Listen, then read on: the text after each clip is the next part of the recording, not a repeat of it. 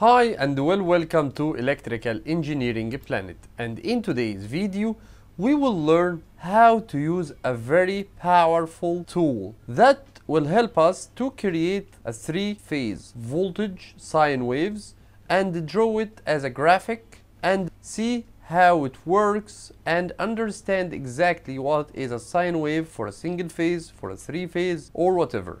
This tool or software is an online tool which is called DESMOS. DESMOS actually is a powerful online graphing calculator that allows users to plot equations, visualize mathematical concepts, and create interactive graphs. It's widely used for educational purposes due to its powerful interface and real-time graphing capabilities. Today, we will start to create a sine wave for a voltage source, a single phase voltage source, and then we will create a three-phase sine wave. So please consider subscribing in Electrical Engineering Planet channel to support our community. Also, don't forget to share, like, and let knowledge enlighten your world.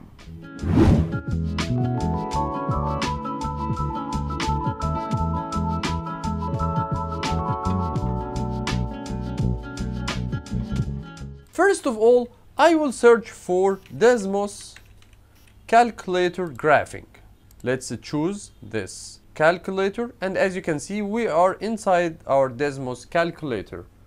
Here you will find the place that you will write down the equations in, and here you will find your graph, your visualized graph. As you know, the voltage or the sine wave of your voltage source is equal to V times sine omega t, where V is the maximum value of voltage, so it's the amplitude, and omega is the angular frequency. Also, we are inside the time domain.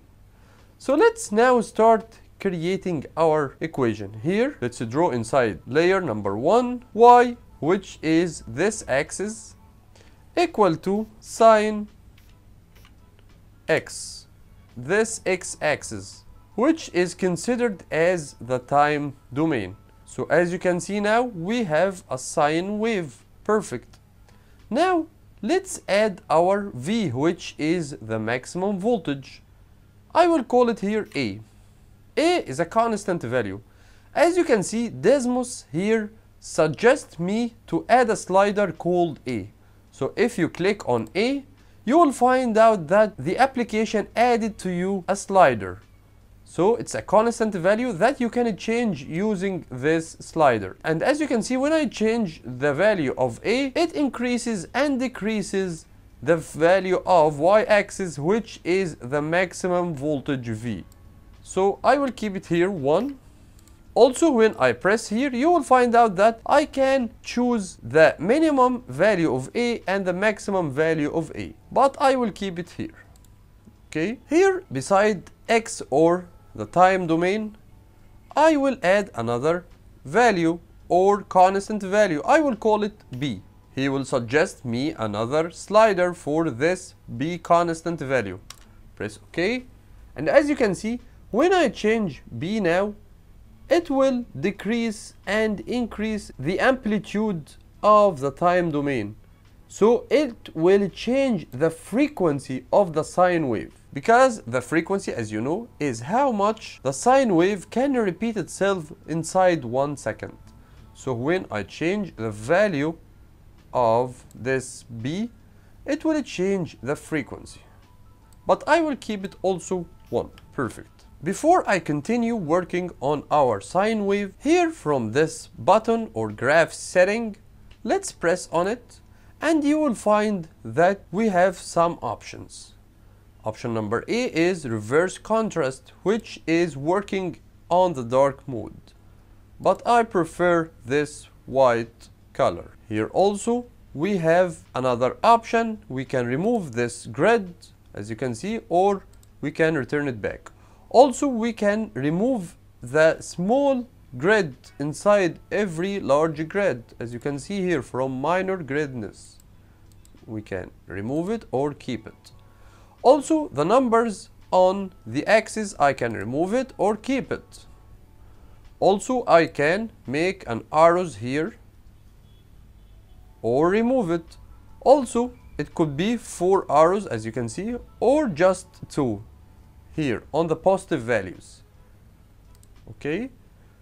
Also, we have an x-axis, I can remove it or keep it. Y-axis, I can remove it or keep it. Also, I can choose the step between each value. For x-axis, here 0, then 2, then 4. But here actually we are working with a sine wave.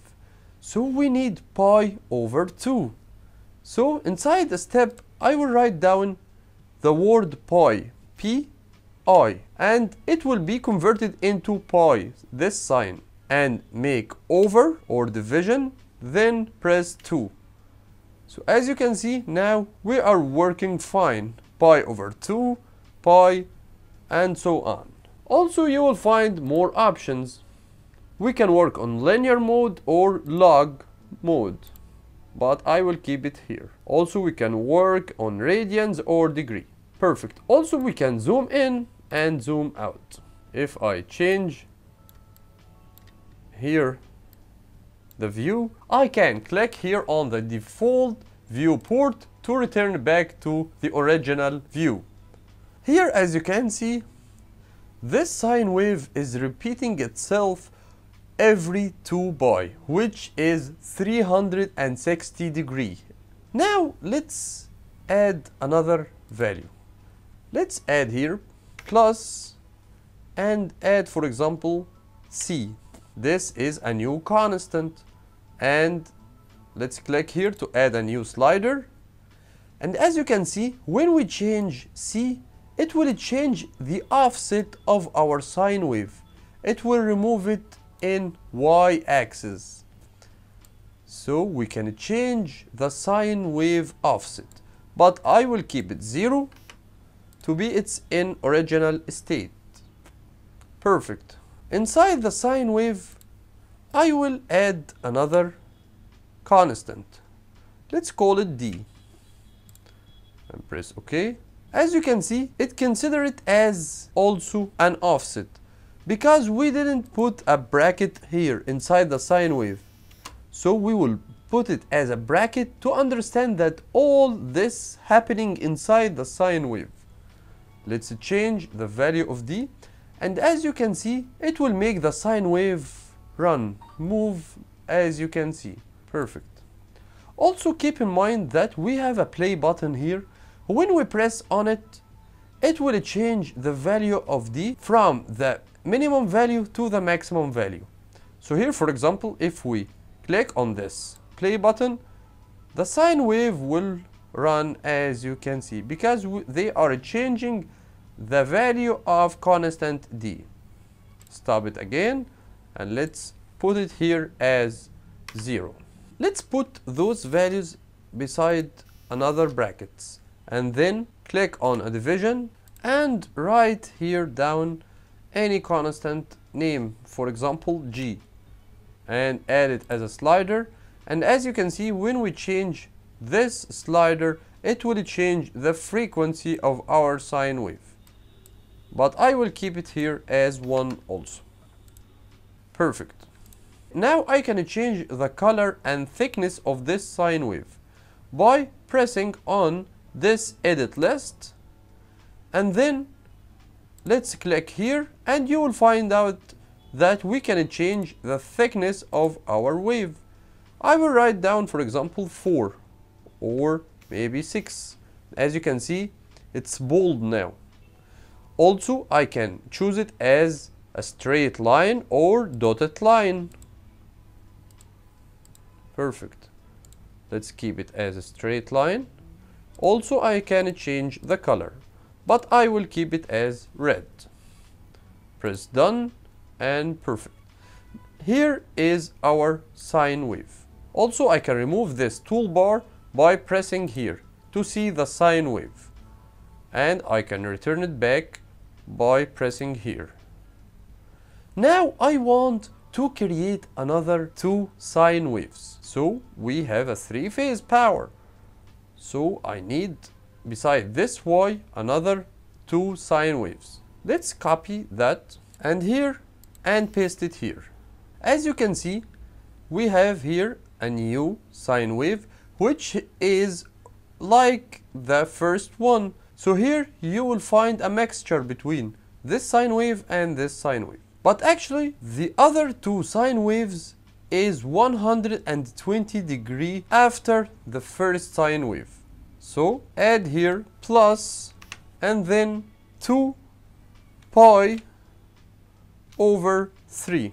And this is our second sine wave. It starts after 120 degree after the first sine wave or the first phase. This is phase R and this is S, and also I will add T. So let's copy that and add a new sine wave, but let's put here 4 pi over 3. And as you can see here, now we have a 3 phase R, S and T. Let's make some modifications here. This one I will make it with the black color and change it to 6, thickness of 6.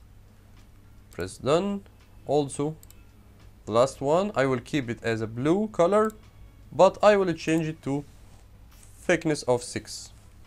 Press done. And as you can see, this is our 3-phase sine wave R, S and T. Now we can simulate it to see when it's moving during time by changing the value of D. This D value now will simulate this 3 sine wave. Let's press on this play button, and as you can see, the sine wave are moving forward and backward. Perfect. In the next video, we will use DESMOS to calculate active power, reactive power, and apparent power for our AC voltage system.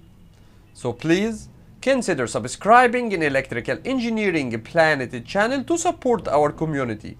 Also, don't forget to share, like, and let knowledge enlighten your world. Thanks for watching.